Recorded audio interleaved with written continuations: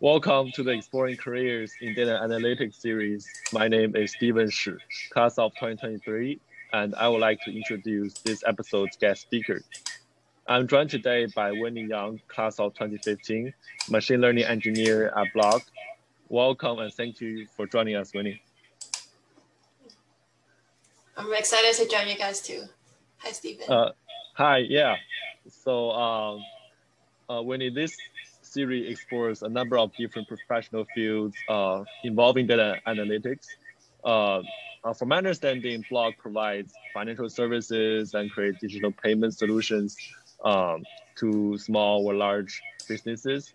I guess in your own words, could you tell us a bit more about the company and your role? Yeah, so Block is a fintech company that whose company mission is to enable economic empowerment across the world. It's actually formerly known as Square, and then last December, the CEO, Jack Dorsey, changed the name to Block to reflect the company's focus in combining across different business units. They might start adopting using blockchains as a solution. That's why they renamed the company from Square to Block.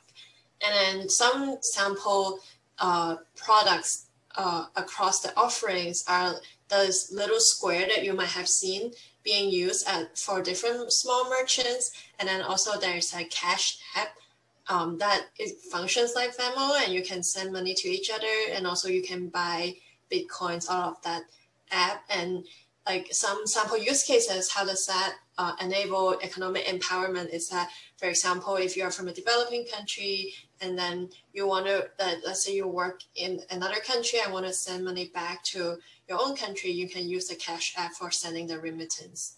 Yeah. So as for my role, I'm a machine learning engineer on the e-commerce team. So in terms of modeling, I develop proof of concept models, evaluate how good they are, and then I put them into production. We also call that that's in deployment. And this whole process, I participate in every single steps, making sure that the model doing well and is performing what it's supposed to do. So I monitor them end to end. And in particular, what I'm doing is that I develop these models and put them into deployment. And these models are part of a core feature of a product, which is in form of an app. So like on the e-commerce team, we have an app that is called Photo Studio. And what it does is that it enables users to design attractive product images that they can use to list their offerings online. And some of the sample features of that app is to remove the background. Like if you take a picture, there's like the foreground, which is your main object, and there's the background. So the app, currently one of the features is to remove the background. And then you can, after that, you can do a lot of image enhancement and all that. So the model removal is powered by a machine learning model. So I help to improve the model and then making sure that it's working functioning on the app. So, yeah, and then I also work on another product that we have is called Restaurant Menu Importer. So what it does is that you can scan like a PDF of restaurant menus, and then we have machine learning models that can scan the PDF and then looking for like dishes name and their price, and then convert it into Word format such that it creates the whole menu just by scanning, and instead of like typing every single dish out and then takes maybe forever to build the menu. Yeah, so I code primarily using Python because most of the machine learning libraries are in Python. And then some of the modeling packages or what I use day to day are NumPy, Pandas. And for modeling, like for basic models, I would use scikit-learn. And then for NLP, I use spaCy and NLTK. And for deep learning models, I relied heavily on PyTorch and Torch Vision. And then for monitoring, like running experiment, I want to monitor how good the models are. I use weights and biases. My typical work day goes for like 80% of my time coding or figuring like issues and like working on like my assigned tasks. And then 10% collaborating with others and meetings. And then 10% time I just spend on drawing designs and documenting my process. So in terms of how my team is structured is that it is a team comprised of different roles, and that some roles include software engineer, one of them is a product manager, and then one of them is like a designer. And then I'm the machine learning engineer that provides the ML expertise onto the team. And what I do, how I interact with like the business stakeholders is that, for example, currently my business stakeholders say, oh, we need improvement of this model based on certain images, such as food and beverages. They say that when you crop out the background for food and beverages, they always they seem to leave out the plate. So like they give me the requirement and then I work on it, and then every single week we will have sync up like meeting over Google Meets, and then so I walk through what are my process, what are my struggles, and some findings to manage expectations. And then after that, also if during the week, if I have any ideas or if I have any questions, then we interact on Slack to solve some of the issues as well. So I don't have to do everyday meetings, but then I make sure I'm in like the business stakeholder have a good idea what I'm working on, and make sure we are on the same page. Yeah, that sounds great. So just to clarify, are you currently working remotely or on site in the company? Yeah, I'm working remotely because Block has made working remote permanently for all the employees. So if we want, we can work in the office as well. Yeah, that sounds interesting. Can you talk a little bit more about that? Because you know how learning is different online and offline. So I guess working remotely have its own interesting parts and challenges too. Yeah, so I definitely see that work like onboarding remotely and also just working remotely is very different than like meeting people in person. And if you have questions, you can like walk over to like the other person's cube to ask questions right away, right? But then at the same time, like I feel like at Block there is a very good remote culture, and that they also emphasize asynchronous collaboration, which means that when you ask someone a question, you don't expect the other person to get back to you right away. And then, but then you will try to give very thoughtful response such that you don't have to do this bouncing around conversation, like one sentence each, that kind of conversation, but instead you have very thoughtful communication with long messages, or that you leave enough documentation that if someone needs to start working on something, they have enough information to begin working on it without like paying every single person like on the team. So I think with that kind of working environment, it was very easy for me to like get started on projects and without much roadblocks because I'm waiting for someone else's response. And then on the other hand, I think really great thing about Blog is also that, for example, I have some environment setup issues specifically to Python, and then I can found a Slack channel and ask questions, and people will respond fairly quickly, even though they are not on my team. So I've felt pretty supported, even though I'm not working in the office, because I think the wider community has fostered a pretty good work remote and collaborative culture, even though you're not in meeting in person. Yeah, that sounds right. So I guess supportive environment is just the key to remote working. And then just, I guess, coming back to your working experience, can you just talk a bit more about the supportiveness, and other things that you liked about your job?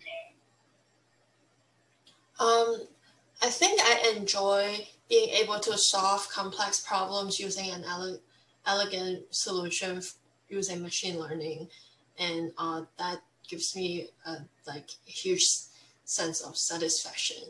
And I think that has to do with because I have a very engineering mindset that I really like building things and like solve a problem and build something. So I think it's just like being able to work on something that I like, or work on a problem that interests me and be able to solve it. I really enjoy that part of my job.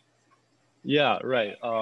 And then I was also wondering if you could just talk more specifically about any of the projects that, I mean, you mentioned that you use photo recognition with computer vision or like deep learning, but could you just share like one project that is like, I guess, most memorable and then that you learn a lot from? Yeah, so I can talk a little bit about a project that I did at my previous company. And so the context is that a business holder came to the team with a lot of business news as emails in the inbox. They have 3,000 emails every day. Yeah. And then the business holder would like to figure out if like among all these news receiving every day, are there some relevant news for her team about a group of company and for a specific theme. So for them to manually click through all the news is very time consuming and it's not very effective. So they came to us. So what I did was that I applied the natural language processing techniques such as entity recognition and also TF-IDF. And then I built a classification model on top of the IDF factors to filter through the news and create a daily digest emails for all the relevant news. So at the end, so what happens is that they can just every single day, they will receive one email that summarizes all the relevant news and also highlighting to them which company is being talked about in the news article. So it helped them to save time and also find relevant news right away. So that is what was the project is about and then how we solved it. And then I guess I would caution just one thing is that when people think about solving problems using machine learning, I would actually encourage people to see if they can solve it with baseline simple machine learning models, such as decision trees or such as like a simple classification model using support vector machine before they looking for a solution in deep learning space, just because you need so much more data to build a deep learning model. And not every use case can be solved using deep learning. So just curious more about data scientists or like machine learning engineer in general. Can you just share a bit more about, I guess, the career path of a typical machine learning engineer? How is the how you expected? What is the entry level role, and then what will be your future progression, I guess?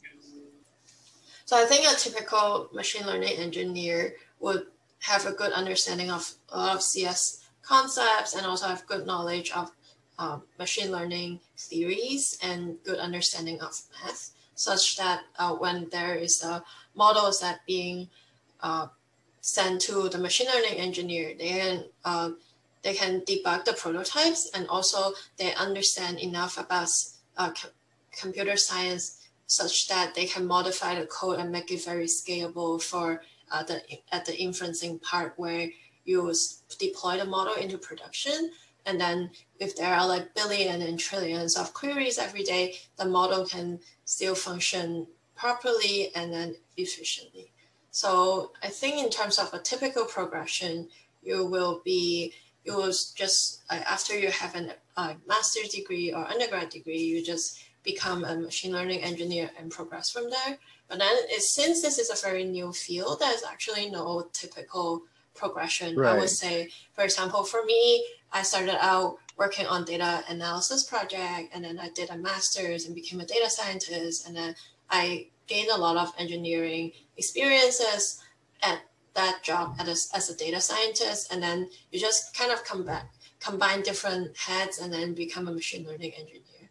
So I wouldn't say like don't feel like you cannot become an engineer, machine learning engineer, because you lack certain skills. I would say just try to start somewhere and then make your way through by picking up all the other skills. So I'm also curious about your own experiences from campus to career. So at Mid, you were a history major and minor in math. And then I guess could you just share more about the rest of your journey from Middlebury to Block? Yeah, so my passion is in history, actually. I think it will always be so. If I'm like retired in the future, I do want to go back to like reading and writing history.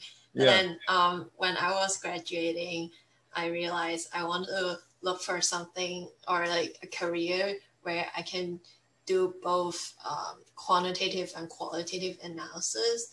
Right. And then so I was thinking that, maybe I can try out for investment. It sounds like a good need for being good at numbers, but then also being able to analyze different sources of information and come up with some ideas and write it out. So I tried out for investment.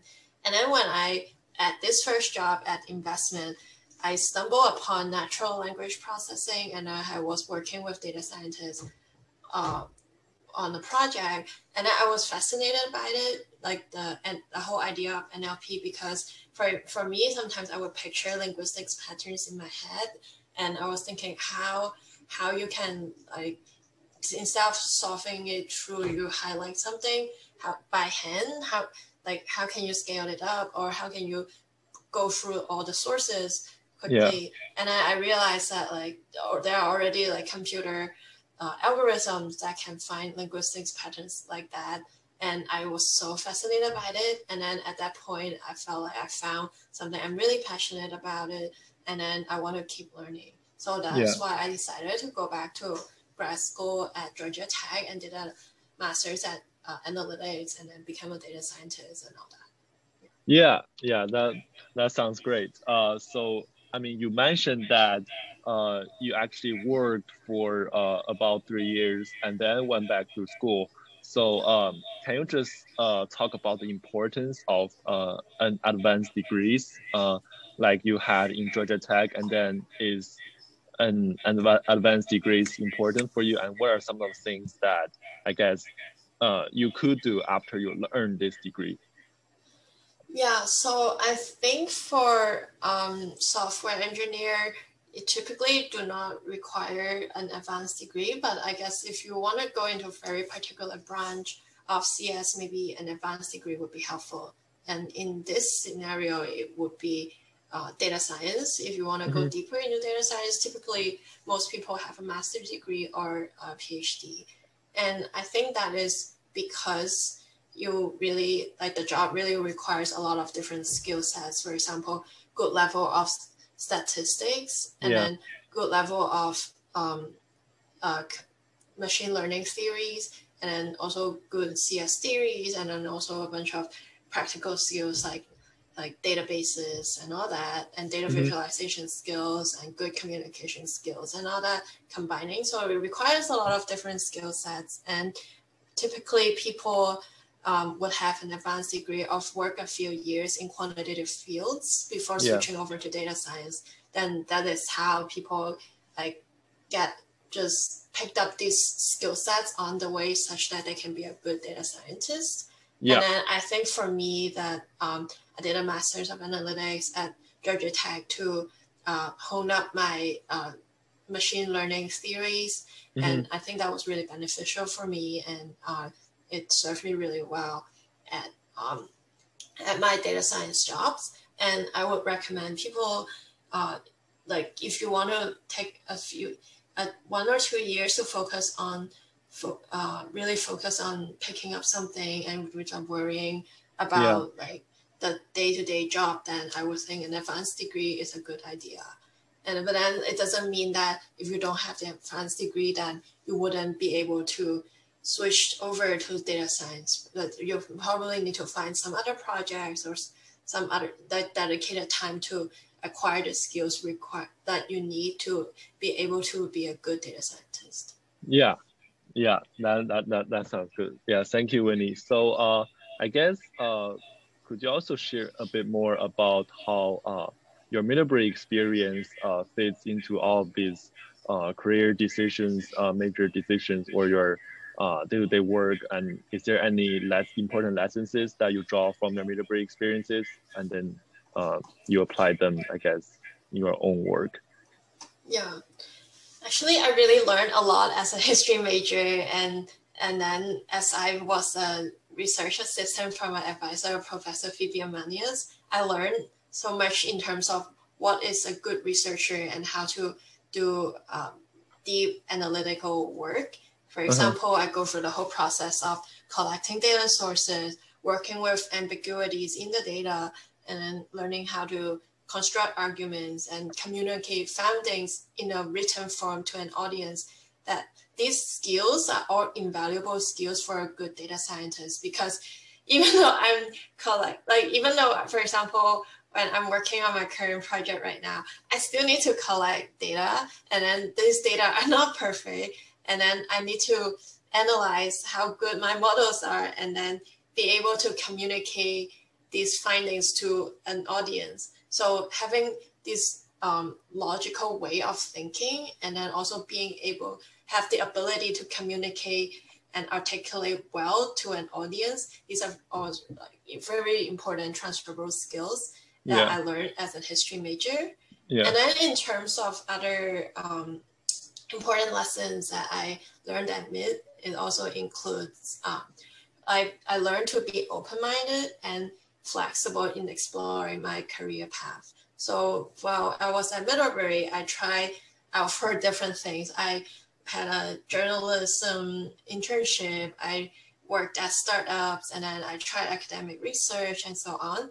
And it was a lot of exploring and try out things that I've never tried before.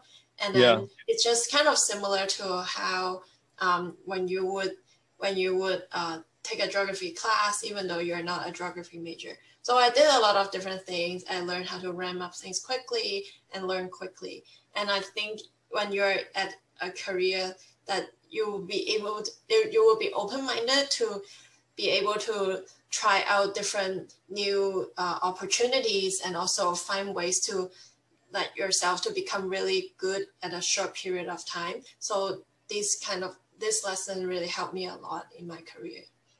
Given your experiences and knowledge right now, what are some of the best advice that you can give to current Middlebury students seeking a job or like a career in data analytics field? Yeah, so I think I have networked with several Middlebury students before when they're interested in entering the data science or data analytics fields. And my question to them, or my advice to them, would always be, have you done any projects, and have you done any internships? Because I think that picking up a data set and then do deep analytic work on it, and also being able to articulate the results, those experiences count a lot if you want to enter into the data analytics field. So like what classes you take or that kind of credentials would help. But then what I would see actually would be, I look at someone's resume, and then if they mention mention a project that they have done, or they mention the internships that they have done, then I would go deeper into their experiences and talk about how they handle the data set, what of data processing that they have done, what are some models they have trained, why did they pick these models, and then what was the output format. So like by doing projects like that, then you will be able to answer this really well and help me to understand how thoughtful you are in terms of handling the data and what kind of insights you have in terms of looking through the data. So I would say my advice really is to just do different projects whether it is internship or just picking a data set that you're really passionate about, picking a topic you're really passionate about, and find data and to able to address certain questions. That would be my advice for people who are interested in joining the analytics field. Yeah, that sounds really great. Again, and then I guess just one last question might be that we all know that machine learning engineering is very competitive field to enter, and then so could you talk a bit more about your interviewing process? Is there any good advice specifically on that, and like preparing for both like interviews and like yeah.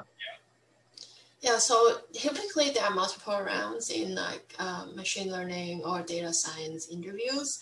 And the first round would be like a resume screen. So people would ask you about your projects, what have you done, and so on. And then if you perform fairly well, then it would be either a take-home assignment where you would do, for example, for me, at one of the job interviews I had to do a 4-hour take-home exam. They give me the data set, and I have to, within 4 hours, implement a model from scratch, including feature engineering and the inferencing job. And I have to document the process and show them like how I make decisions along the way and document them really well. And then being able to inference on new data sets at the end. So to do the predictions. So that would be the take-home exam. Or it might be like a coding round where they give you a live problem and then there's 1 hour you work through pair coding with an interviewer. So I've done both, and it's very typical. And then after that, if you pass that tech screening round, then it will be the final round where there'll be a combination of technical and interpersonal questions to see how good you are in terms of a cultural fit to the company, and also an assessment of your technical skills in greater details. So thank you very much. Thank you once again for your engagement with us in helping students preparing their first career destinations. No problem. Yeah, feel free to connect with me on LinkedIn, and I will follow up with you if you reach out. So this concludes this episode within the series Exploring Careers in Data Analytics. In closing, I want to encourage viewers to tune in and get career perspective and advice from a number of professionals in broad variety of organizations in our other episode in this series. I also want to encourage you to tune into the other MiddVantage series, which can be accessed through the event and program tab on the CCI website. Thanks again for watching. Thank you.